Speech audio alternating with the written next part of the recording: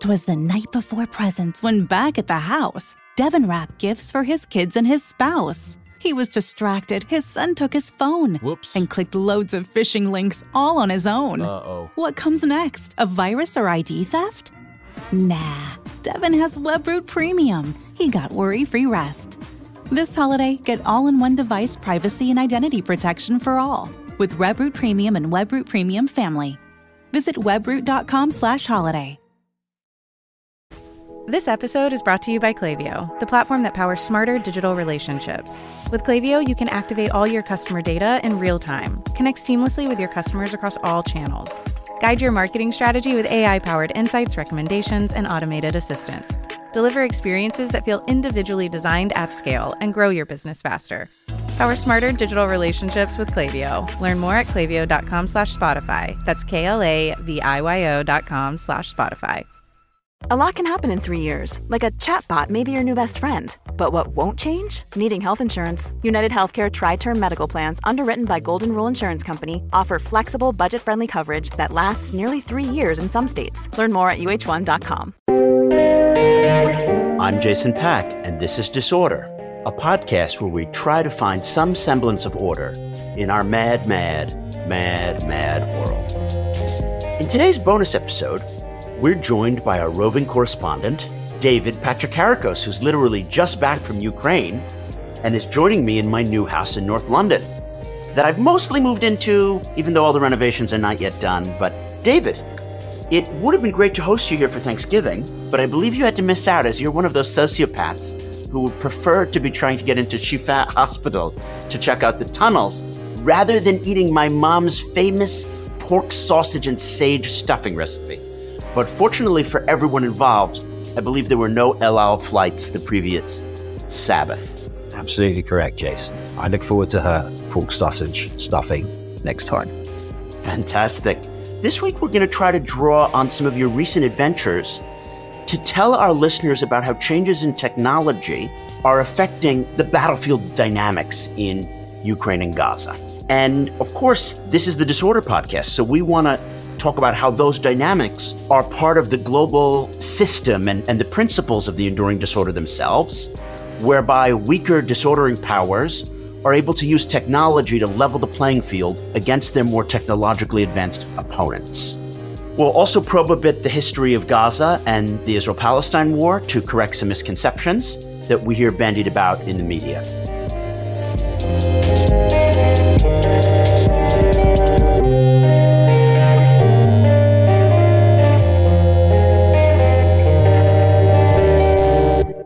So let's get to it. David, when you arrived in Kiev last week, you were given a very warm welcome. Could you tell us about that? So yes, Jason. So I pulled into Kiev last week on the overnight train from Odessa to the news that Kiev was undergoing the greatest drone attack that it had experienced throughout the entire war. Wave after wave of Iranian Shahid drones were attacking Kiev. It's important to understand as well that this winter is already so much colder and harsher than last winter. Seems the Russians are really, really turning the screws up now on Ukraine. There's momentum behind them, they believe. And the attacks, especially on civilian infrastructure in winter, are discernibly getting harder and harder and harder. And what's the military logic of this? I mean, are they just trying to make the lives of regular Ukrainians suck and have grandmothers whose gas is out die of cold? Or does it have a military logic? I think the goal is to try and attack the civilian population, make their lives so miserable that they put political pressure on the Ukrainian government to come to a truce or a surrender or negotiations, which actually I don't think is working. Everything I've seen, every time this happens, it actually does make the Ukrainians more united. It increases the hatred for Russia and increases the determination to resist Russia with everything they have. And sadly, could we say that the Israeli strategy, which although not necessarily meant for collective punishment, imposes a lot of punishment on some Gazan civilians, doesn't break their spirit, but actually makes them more united? In terms of unity, I'm not sure, but I think that it certainly creates greater and greater hatred for Israel, sure. In terms of taking out Hamas, you are, as the cliche goes, probably creating more recruits to Hamas. The issue is, what is the alternative? And that's something that a lot of people are discussing. I'd like to talk more about the military strategic things because you're a war correspondent and you've been attacked on the front lines, both in Gaza and Ukraine, by the same Shahid drones. I want to ask you, how do they get to the battlefields? What do they do? How do these drones shape the nature of the engagements that are happening on the front lines, both in Gaza and in Donbass? So to be clear, in Ukraine, they are Iranian Shahid drones that have just been essentially passed from Iran to Russia because there is a growing alliance between the two. This is another geopolitical trend we need to consider, which is this alliance of sanctioned states, this alliance of rogue states. In Israel, obviously, they're not actually Shahids, but they're the same thing repurposed. It's the same technology that Hamas repurposes and gives its own name. So I found this, quite interesting to sort of be in southern Ukraine, eastern Ukraine, and Israel and be attacked by essentially the same equipment coming more or less from the same actor, who is not theoretically a player in either war, or certainly not an active combatant, but actually they are. And I think that says a lot about the constellation of forces now that are creating this disorder that we talk about, here on this podcast. And one of the prime symptoms of this disorder is, of course, conflict. And you see that there are certain spoiler powers, you call them disordering powers, which I think is fair, that are seeking to sort of punch holes in what they perceive to be a Western-led status quo wherever they can. And actually, I think a corporal embodiment of this desire has come to be found in the Iranian Shahid drone. So beyond their totemic importance, what is the role that these Shahid drones are having in the Ukrainian battlefield first? Because we've been hearing a lot about how the spring and summer counteroffensive stalled, and then the deep mining and the advantage of the defense for the Russians in Ukraine.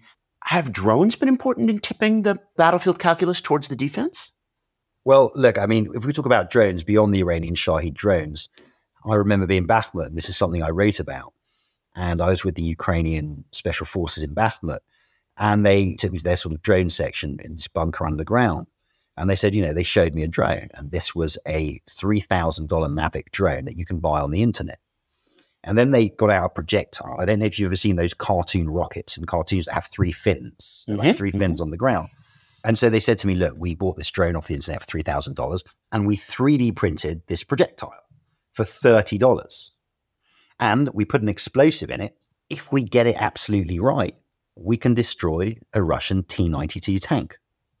So when you think about the barriers to entry for this, $3,000, a 3D printer, stuff that you can get off the internet, that you can then use to take out a $6 million tank, you understand that certain calculuses are changing in warfare. This doesn't mean that, superior armies are going to be completely destroyed, but it does allow for greater defense or greater attack by traditionally weaker, quote unquote, powers against traditionally, quote unquote, stronger militaries. And that is interesting. Let's talk more about other things outside of drones.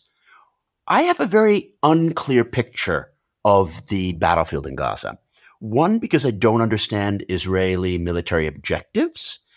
And two, because I incorrectly thought that because the Israelis were falling into a 9/11 trap, they would be hit by more booby traps and guys who would come out of mines and would destroy their Merkava tanks, and that you'd have a lot more Israeli military casualties, like hundreds, if not thousands.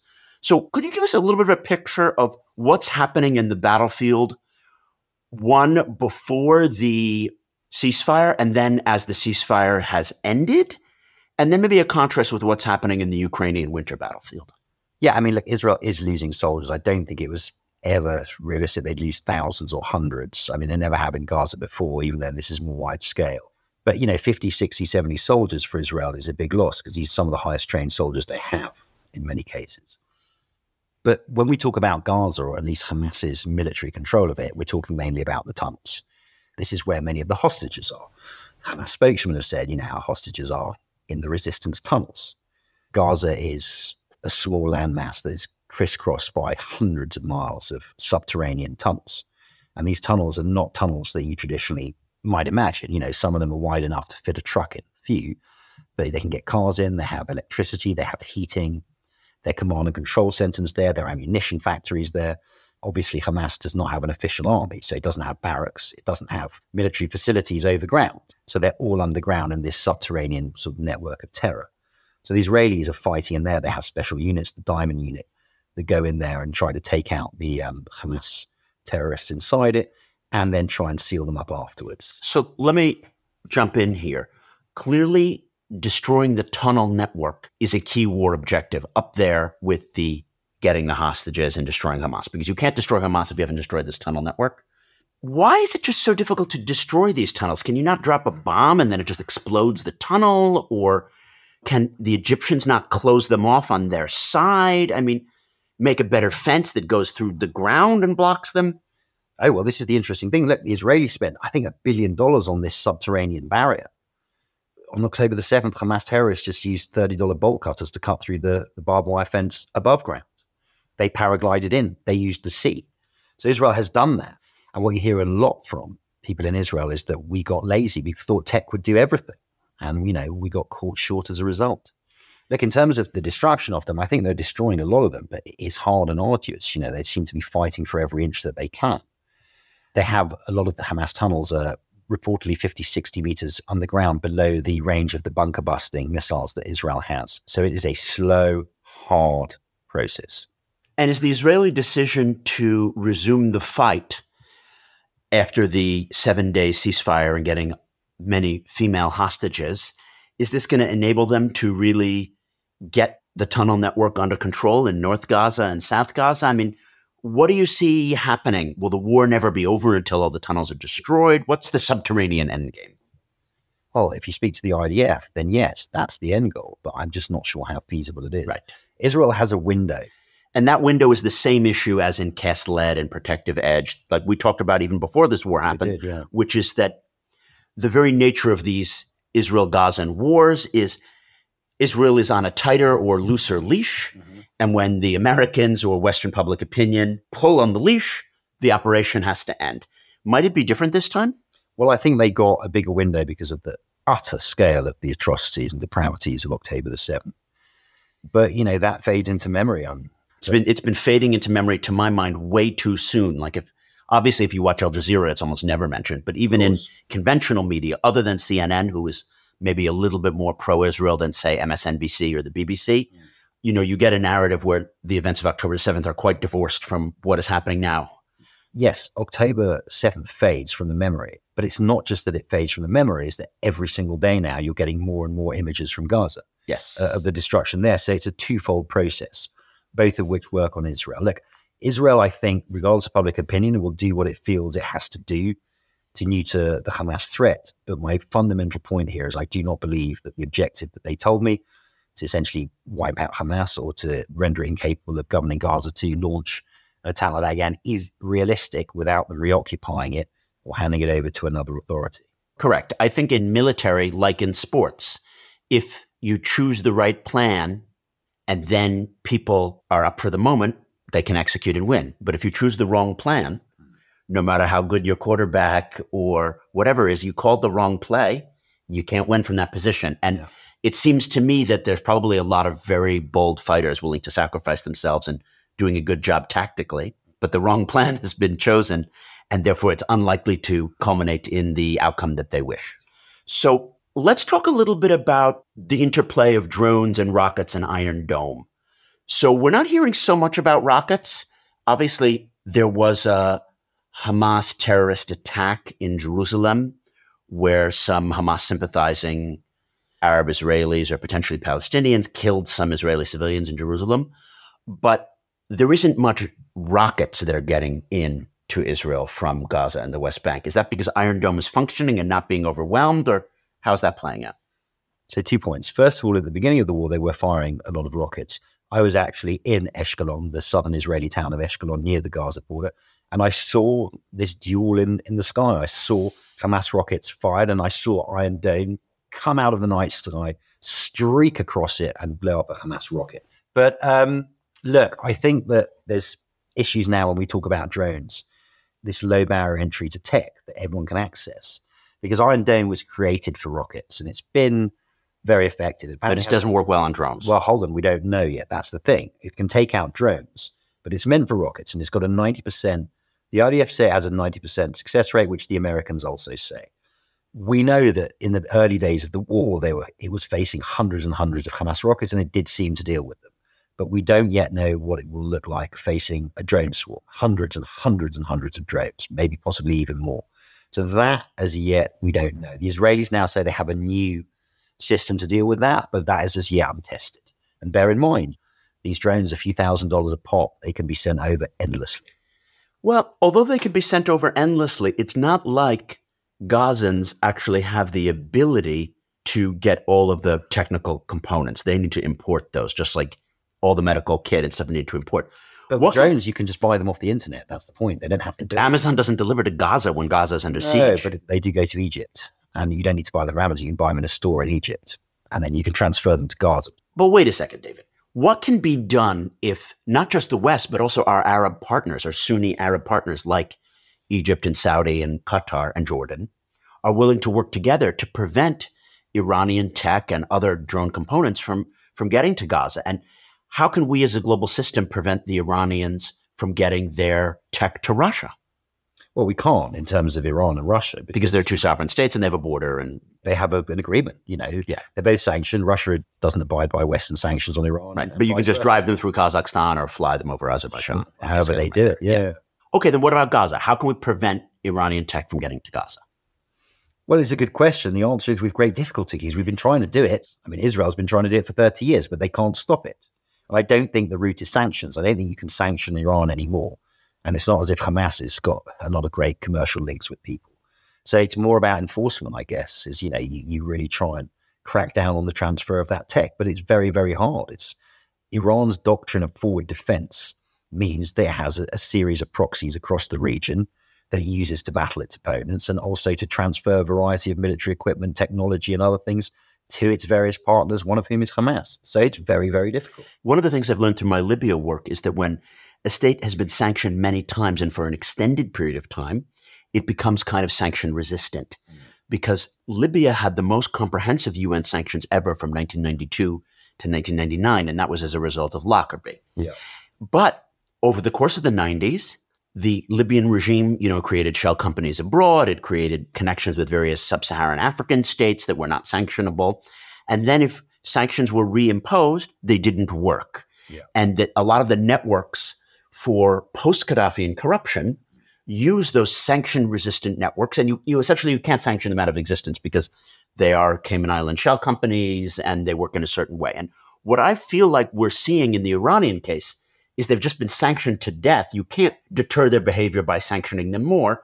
Like you said, the head of the Al-Quds force, he's not going to go to Washington for his vacation.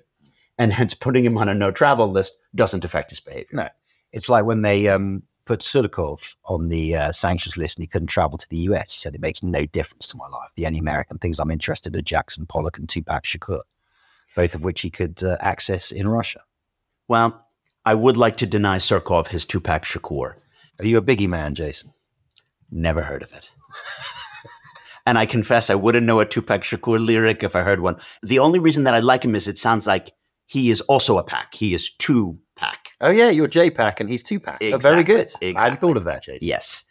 David, to sum up the use of drones and asymmetrical tactics in Gaza and the kind of deep defense that the superior numerical Russian military uses in Donbass, what might change things as we're looking forward to 2024? How do you see these two battlefields both evolving and interconnecting?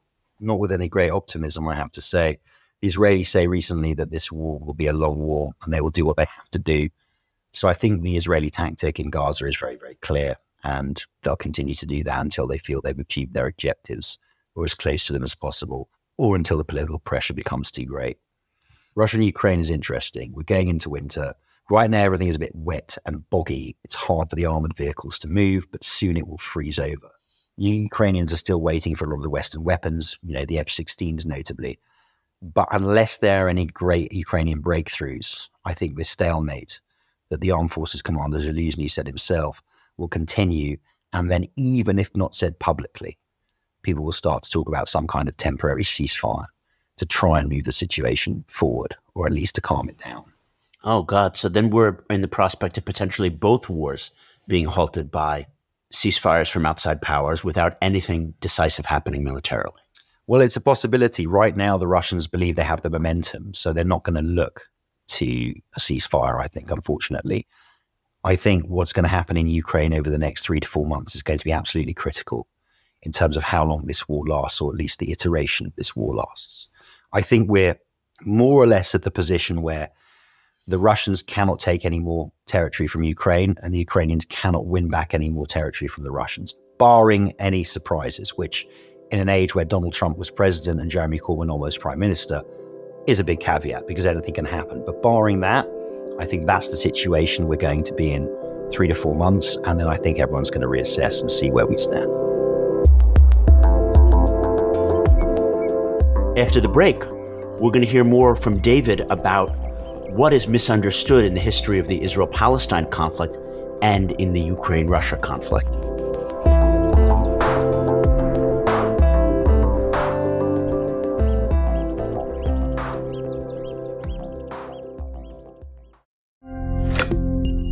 SimpliSafe was named the best home security of 2023 by U.S. News and World Report. But we don't do what we do for the accolades. We do it to protect you and everything you love. Our advanced sensors and HD cameras are powered by 24/7 professional monitoring for fast emergency response. Visit simplysafe.com/Spotify to get 50% off any new system today. Advanced home security, 24/7 professional monitoring for less than $1 a day. There's no safe like SimpliSafe. Landmark infrastructure legislation was passed in the last Congress. Now comes the work of getting it built. The Global X U.S. Infrastructure Development ETF, ticker PAVE, invests in dozens of companies helping shape the future of American infrastructure. Investing involves risk, including possible loss of principal. Investments in infrastructure-related companies have greater exposure to the potential adverse economic, regulatory, political, and other changes affecting such entities. Before investing, carefully consider the fund's objectives, risks, charges, expenses, and more in the full or summary prospectus at globalxetfs.com. Read carefully. Distributed by SEI Investments Distribution Company. Hey, it's Ryan Reynolds, owner and user of Mint Mobile, with a special holiday message. If you sign up now for 3 months, you get 3 months free on every one of our plans, even unlimited. Now, I realize this is more of a holiday offer than it is a holiday message. But if you read between the lines, you can see a message in there. It says we love you. Visit mintmobile.com/switch for the offer. Limited time new customer offer. Activate within 45 days. Additional taxes, fees, and restrictions apply. Unlimited customers using more than 40 gigabytes per month will experience lower speeds. Video streams at 480p. See mintmobile.com for details. Okay, David. So the military picture is not looking that great in either the Ukrainian front or the Gazan front, but we also see them as connected, that the mere fact that things are going on in Gaza makes it more difficult for the Ukrainians to get the attention that they need globally, as well as the military supplies. So there's that interaction there. And then the more that the disorderers are winning, probably they're able to get more support. So let's zoom out and look at the history, how we got to here, and the importance of narrative and the enduring disorder in all of this. To your mind, why did these wars break out when they did? For me, it's because the enduring disorder itself is causative, and that the West and specific societies like America and Israel were divided amongst themselves, and the neo-populists were weakening America and Israel and the West from the inside. And therefore, because Trump was in bed with Putin and because Netanyahu made his judicial reforms and divided Israeli society and signaled a lot of weakness, this was able to happen now. Do you see it similarly? Why is this all happening now? So to answer your question, I think yes, with a caveat. It is quite clear that Putin, for example, was emboldened by disarray within the West. He saw us, what he perceived to be as flee from Afghanistan, the disaster of Iraq, and he assumed that he could roll into Ukraine without any pushback. He was wrong, but I think definitely he was emboldened because of that. I think the internal disorder in Israel certainly played a role, even though the IDF tells me it didn't. But I think actually the timing of the Hamas attack, even though it was planned for a long time, was to do with other things. I think the Israel-Saudi peace deal. I think the arc of history was bending away from the Palestinians. The Abraham Accords happened, not peace agreements, but normalization agreements. People forget this. They looked around, they saw a region making peace or at least improving relations with Israel. As you say, they saw the cozying up between Saudi and Israel, Netanyahu and MBS in particular. And they saw that their cause was slipping from global headlines. And beyond the atrocity, beyond the horror of what they did, in that sense, it's been strategically very successful what they've done. Everyone's talking about Gaza again. Everyone's talking about the plight of the Palestinians.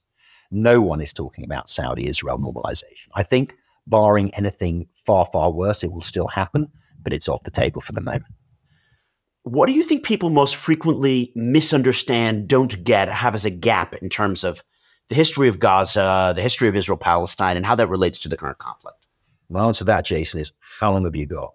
I think this is one of the most mediatized and covered conflicts in history, and at the same time, one of the most misunderstood. I don't think people really understand the history of Gaza and Israel. I don't think they understood that Israel withdrew. Ariel Sharon, the very controversial Israeli prime minister, he was obviously one of Israel's most famous generals, that he withdrew from Gaza in 2005, and that the scars of withdrawing from Gaza and then seeing so many rockets come out of Gaza into Israel on the Israeli population are something that people don't understand. The scars of this had a real effect on Israel's population. I think it radicalized them in certain ways. It allowed people like Netanyahu to come into power.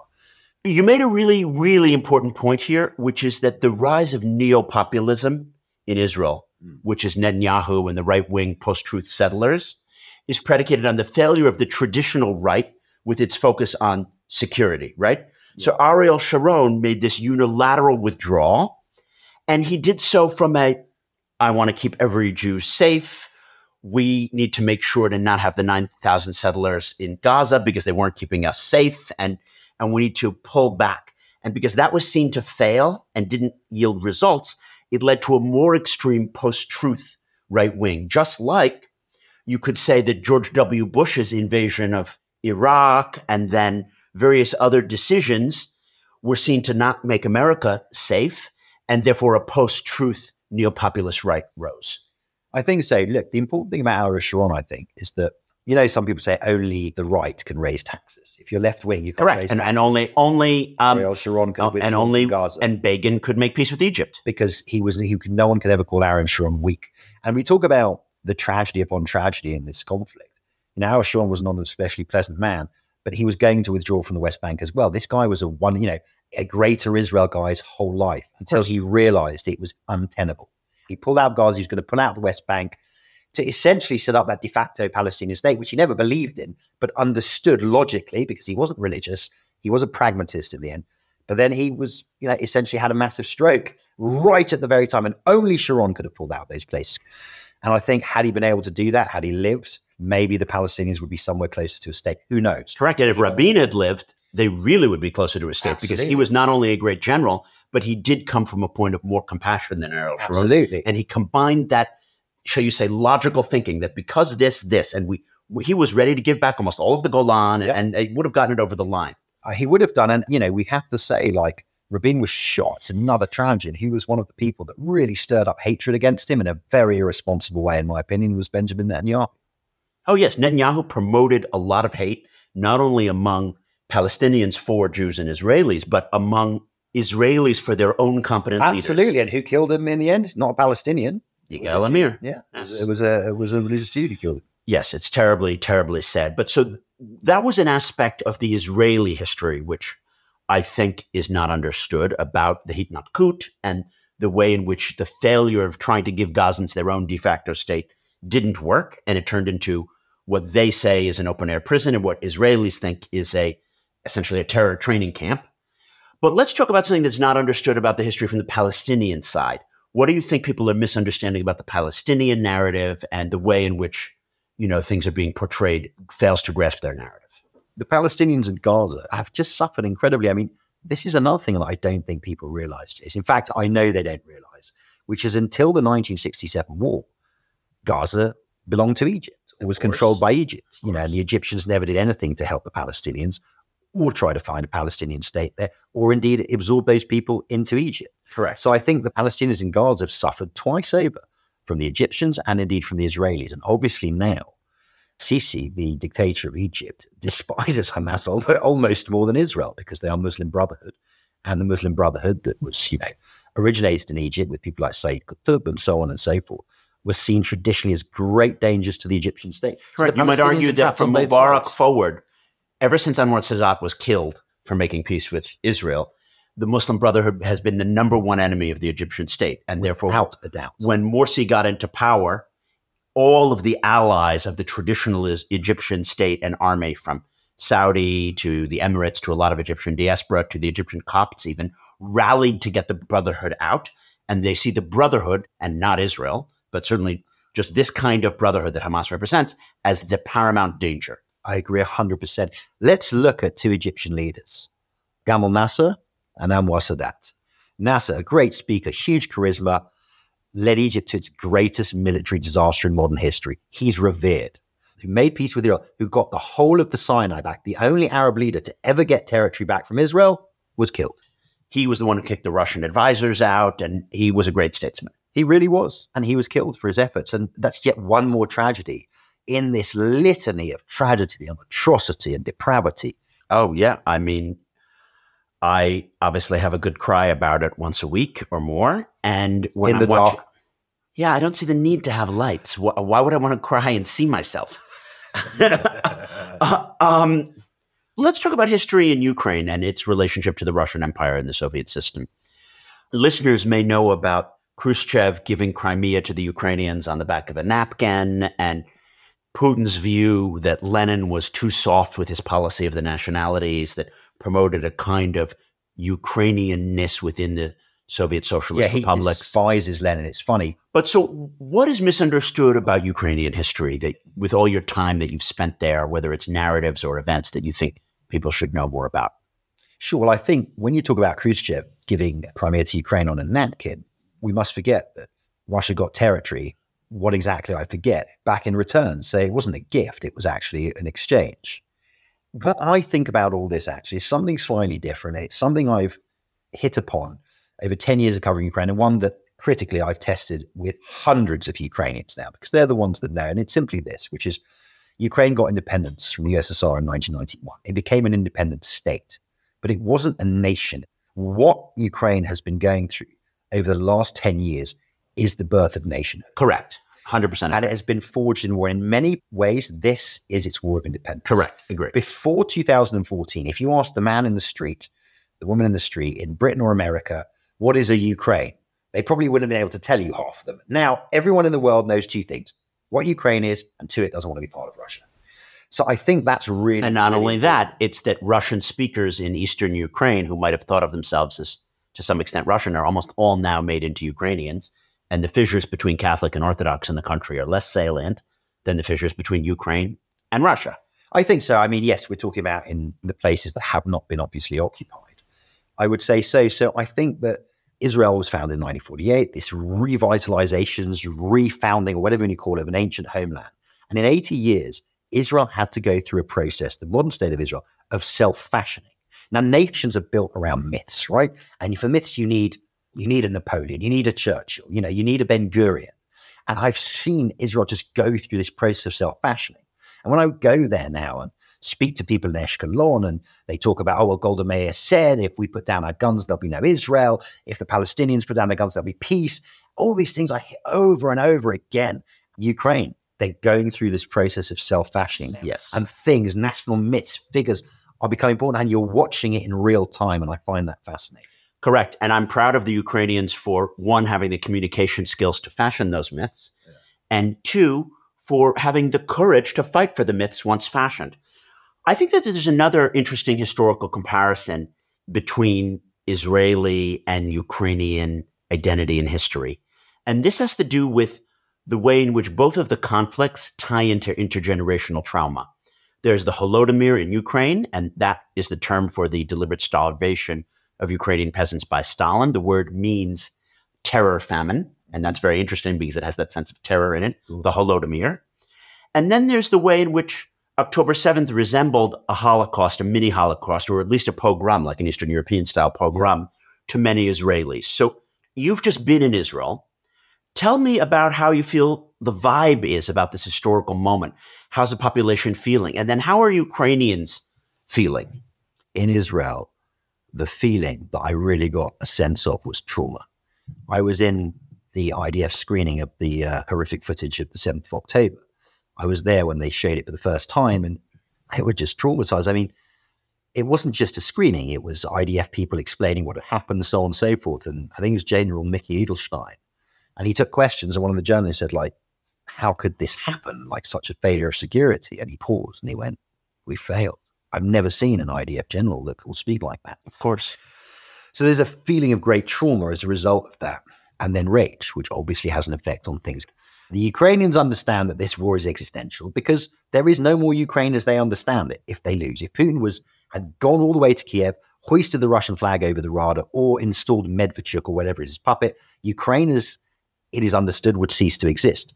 After the Russians were liberated from Bucha, kicked out of Bucha, and they saw the mass graves and the tortures, they understand what the alternative is. So there is this belief that the fight is existential, but they're also very tired. You know, they're tired. They've lost a lot of people.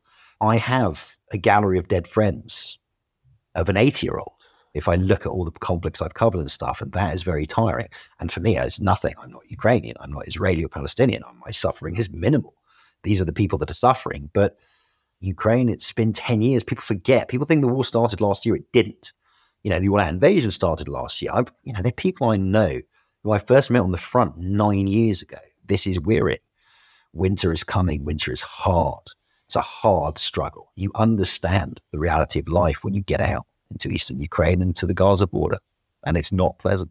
And I think it also ties into their psychological and historical traumas, going back to the famine, going back to the idea that the Ukrainian peasants were always put upon. There's always been death and trauma in that land, and they've been abandoned before, and they have a real fear of being abandoned by the West again. Look, that's a really good point. So I wrote this. I said, look, Israel is a country founded in trauma, born in trauma, and trauma has existed throughout its history. I was in Kharkiv, or the Kharkiv region, and I spoke to this Ukrainian. He said, look, if you are Ukrainian and born at any point in the last 100 years, you would have had to fight for your survival. And I thought about this. He's absolutely right. So before we close with our last segment, what about getting Palestinians more agency? I know you haven't really been covering in your own journalism the Palestinian side, but how does the non-Hamas Palestinian population have more agency in this moment? It's a very good question. I think it's very difficult because they are trapped by Hamas, used as human shields by Hamas, offered up, as you said, as sacrifices by Hamas. And then over the border, Israel is striking their homeland because that's essentially where Hamas are, right? They have no military bases. They don't fight on battlefields. They hide amongst the population of Gaza. So giving them agency is really, really tough. I think, you know what, the only way to give them any form of agency is when all this is done, to put in some kind of governing apparatus in Gaza that does not include Hamas, does not involve Israel reoccupying the place, and slowly trying to give them as much agency and improve things logistically, medicinally, and so on and so forth, to give them some kind of life again. It's the only thing I can think of. Correct. And I think that the international community owes it to them, and particularly their wealthier Arab neighbors, the oil states, owe it to them not just to fund some infrastructure rebuilding, but to really give them agency as an individuals and a polity. I think so, and I think there is a lot of will actually amongst certain Gulf monarchies to do that.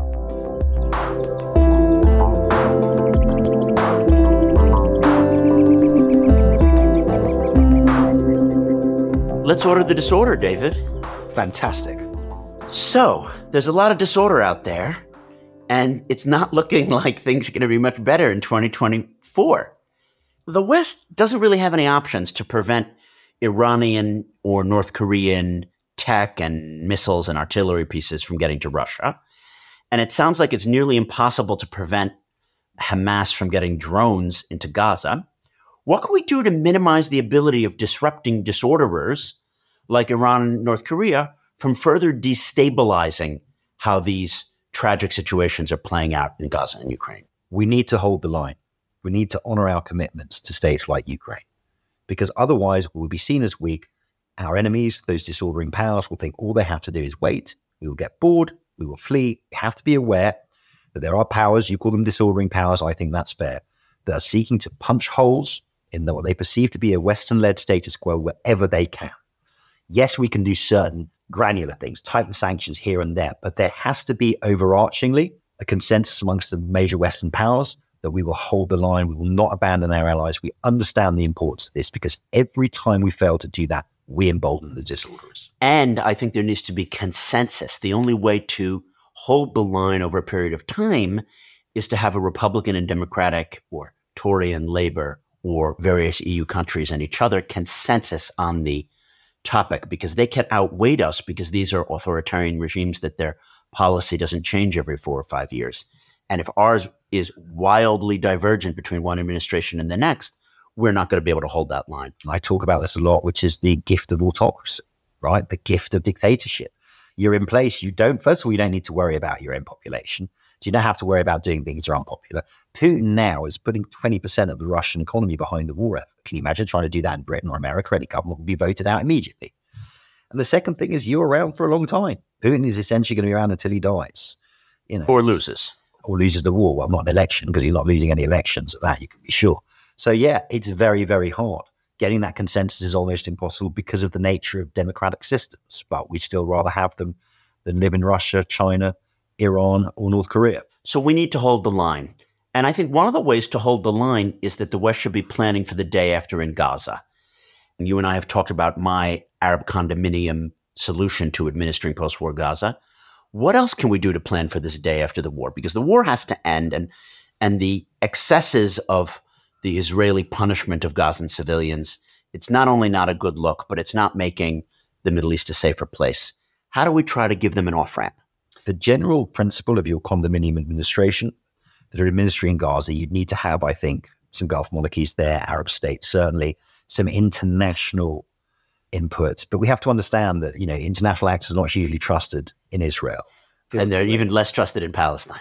Yeah, I think so. But also there is question of sort of the capture of certain humanitarian organizations working in Gaza by Hamas and so on. The problem is there's so much mistrust here. So I think a coalition of international and local regional powers with some UN involvement might be a way forward. But unfortunately, there are so many obstacles against that I simply don't know. But I think that, loosely speaking, something like that, at least in principle, is the only way forward out of this, if there is indeed any way forward. And now to pivot to the information war. With so much anti-Semitic and Islamophobic content online these days, how do we regulate that? How do we tamp down on it and not let the fact that these ongoing wars just radicalize everyone? I don't think we can stop them radicalizing people, because that's what this sort of footage tends to do. What we can do is get the tech companies to enforce their own rules. And if you see anti-Semitic and Islamophobic content, look, people should be allowed to be horrible. People can be arseholes. It's not illegal to be an arsehole. It's not illegal to lie. We don't want a world in which it's illegal to lie, and so on and so forth. But things like anti-Semitism, Islamophobia, they're illegal. There are clear legal guidelines for that, and they shouldn't be on the platforms. The problem is it's not enforced properly. So it comes back to the age-old problem of trying to get the platforms to do what. And does that require the US or UK government or the EU to simply put financial penalties against the platforms? Is there a way that regulators can use the power of the purse and taxation and penalties and lawsuits to make enforcement better? Possibly. What little leverage that governments have over the tech platforms comes down to that. But then you can't really seem to get these platforms to pay the tax that they should. So, how are you going to get them to actually do what they say? And it depends on who. The internet's become increasingly balkanized with different rules and different jurisdictions. But ultimately, it has to come from governments. Governments have several key powers, one of which is regulation. The only way to order the disorder is to regulate, and we need to be regulating our information space. So, pivoting back to the military history, given what appears to be a stalemate at the Ukrainian front lines, if you could whisper in Zelensky's ear, let's say you were back in Kyiv and you were able to speak to some military top brass there, what would you suggest? I've heard about this idea of doing an end around, whereby the Ukrainian forces don't try to just run into this modern-day Maginot Line in Donbass, but try to attack into Russia or through Belarus or, do some kind of hook. What would be your strategic counsel? I would counsel against invading Russia, because then a lot of the moral high ground that you have is lost. Okay. Although I can see what you mean about going around, and there is a de facto line. What we have essentially is a de facto DMZ, right, between North and South Korea, right, and now in Eastern Europe. Strategy-wise, I would tell Zelensky to keep holding out, to keep holding the line, to keep putting the pressure in a polite and reasonable way on his American allies. So let's just close with some history. We've talked about how it weighs really heavily on Russians and Ukrainians, Jews and Palestinians. But history changes all the time, and even our perception of the past changes. How might we rewrite history or people's perceptions of it in ways that would make the Israeli-Palestinian conflict less intractable, and that might provide an off-ramp, for example, for Russians and Ukrainians when Putin is dead? And how can we produce narratives that can be unifying and present alternative futures? Well, I don't think we can move past history, and I don't think we should rewrite it. All we can do is understand it, learn from it, and from that, try to move forward. So the way to order the disorder is to understand history. You heard it first here from David Patrikarakos, Disorder's own roving correspondent. Well, that's it for this week. If you like hearing David's tales from the front lines, or Alex's perspectives on Brexit, or getting my thoughts on how to administer post-war Gaza, have we got a Christmas present for you? You can email us your questions at disordershow@gmail.com, and we will answer them on our Christmas episode. But we do need your questions prior to December 12th. Next, if you want to make sure you never miss an episode of Disorder, especially when we release these bonus episodes, make sure to follow the show wherever you're listening. Follow the show on social media by searching Disorder Show. And for more on my reporting and my major articles in Unheard and the Daily Mail, visit our show notes. Our producer is George McDonough. Our executive producer is Neil Fern.